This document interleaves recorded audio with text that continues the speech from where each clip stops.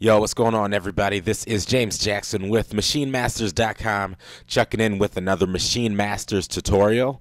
What I'm going to show you in today's tutorial is how to record your sounds from Machine into Studio One as separate audio tracks. A lot of people have been talking about this and wondering how to do this without using the drag and drop method.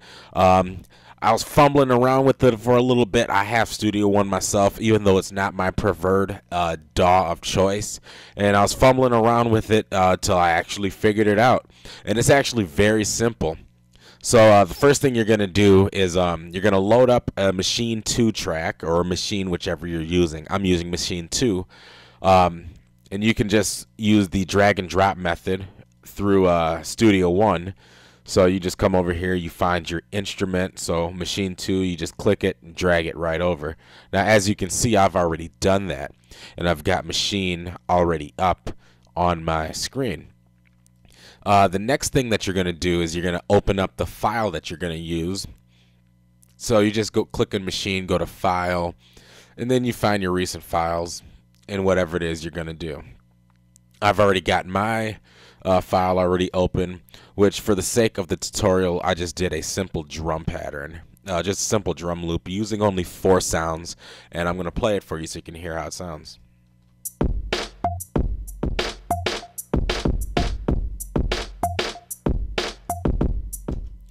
So as you can hear, nothing major, just a simple little loop, nothing extravagant by any means. So first thing we're going to do is we're going to set up the files in Machine to be exported onto their own track. What a lot of people may not know, a lot of people do know it, but a lot of people may not know it, is that Machine has 16 external outputs, and you can output literally 16 sounds to different tracks. It was designed for this purpose when you're using a DAW, whether it be Studio One, Ableton, Pro Tools, Logic, etc., etc. And the way you access that is by going to the sound that you want to do, that you want to send out. So for this right away, I'm going to go right to my kick. You're going to click on the channel tab here, and you're going to make sure audio is selected, and you're going to make sure output is selected. Now, mind you, you can do all of this from the software or from the hardware. For the sake of the tutorial, I am going to use the mouse and do all my clicking. So now that I've got output and audio selected, you can see where it says destination. Right now it says it's just going to the group. Now when you click on destination, you can see external, you can see none, master, and then external 1 through 16. So what I'm going to do is I'm going to send my kick out to external 1. I'm going to send this snare out to external 2, this hi-hat here to external 3, and lastly this percussion here, I'm going to send that to external 4. So that part's already done. Now remember, you have 16 of these, so you can do this for up to 16 sounds. Now I know somebody's going to ask in a YouTube comment, what if I have more than 16 sounds in my beat? Never to fear. You can do the first 16 sounds, and then you can mute those sounds, and then you can send the next, say you have 20 sounds, the next 4 sounds you can send them to outputs 1 through 4, create 4 additional tracks, which we're going to get into, and continue on. So remember, you can do this up to 16 times again.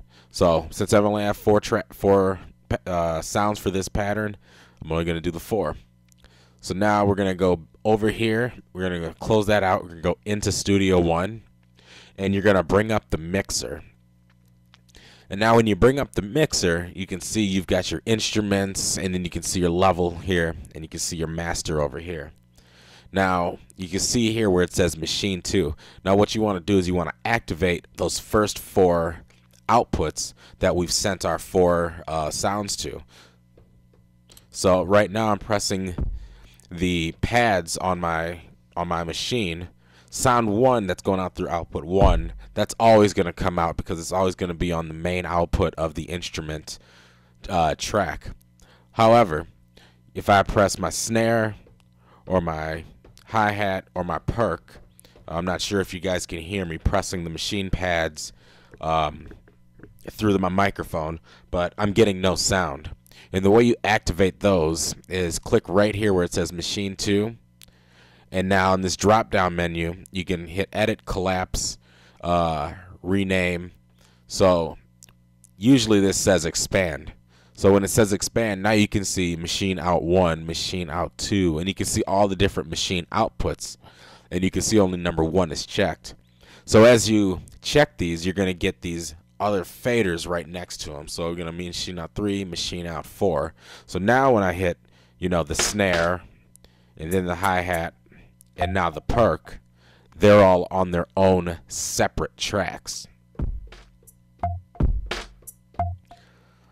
So, and then if you really wanted to, you could adjust the levels this way, and you could you could bang out your entire beat that way. But if you want all of these as separate audio tracks so you can do your sequencing inside of Studio One, I'm going to show you how to do that now. So we're going to create 4 new tracks. And in Studio One, you just hit T for new track. And we're going to do track count 4. We're going to do audio tracks. The color, I do not care. Just to be festive, let's just do auto color. Stereo, format stereo. Preset, don't need anything like that. Now this is very important right here, your input. So input L+R is your audio interface, but you can see right here you've got instruments, and then you can see you can do it in ascending order, 1 through 4 for the machine outputs, because that is what we have activated. So if I just hit Machine Out 1, and it's going to ascend, so it's going to go Machine Out 1, 2, 3, so on and so forth. And then our output, we're just going to do the main output. Hit OK. So now you can see I've got all 4 tracks right here, brand new. And you can actually see that it's set up input number 1 from machine, input number 2 from machine, input number 3, and so on and so forth. And so now, right now when I press the sounds, you're seeing them over here on the machine outs over here on the in the mixer, but you're not seeing them activated in the the actual audio tracks. And the way you activate those, you just simply press the Record Enable button on each track.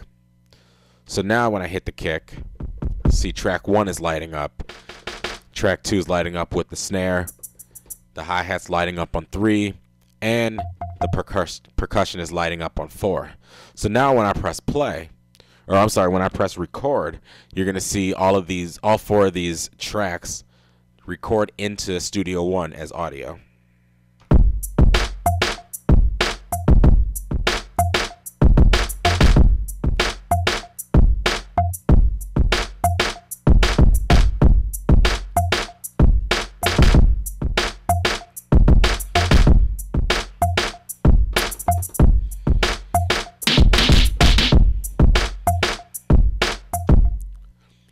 So there you have it. I was just being a little festive, messing with some other sounds while it was playing. But you get the idea. You can see that I've got all 4 of the outputs, all 4 of the sounds that I was using in Machine right here as separate audio tracks. And just to prove that, that these are going to play, I'm going to mute the instrument track. Actually, you know what? I'll do one better. I'm going to remove this instrument track. And then we'll take these out of Record Enable. And then once I go back to the beginning, you'll hear the exact same drum pattern. And it will be exactly like you heard it when it was only in Machine.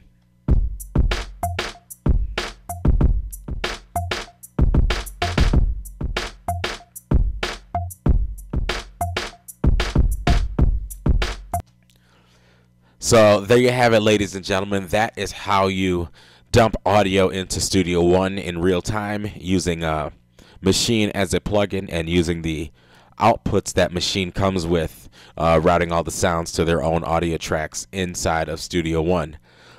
Make sure you head over to MachineMasters.com, sign up for the website. You can take part in our monthly beat battles. You can also take part in our Sample Pack Saturdays, where we'll be basically, we've been doing it 75 weeks strong at the time of this video. 75 weeks. Sample has been coming out straight to our website for you to download, to chop up inside of Machine. the MPC Renaissance, Ableton Push, whatever it is you use. We don't discriminate at Machine Masters, because at the end of the day, we're all producers trying to get to the end result of having a multi-platinum banger. So once again, ladies and gentlemen, this is James Jackson with MachineMasters.com with this tutorial, signing out. Peace.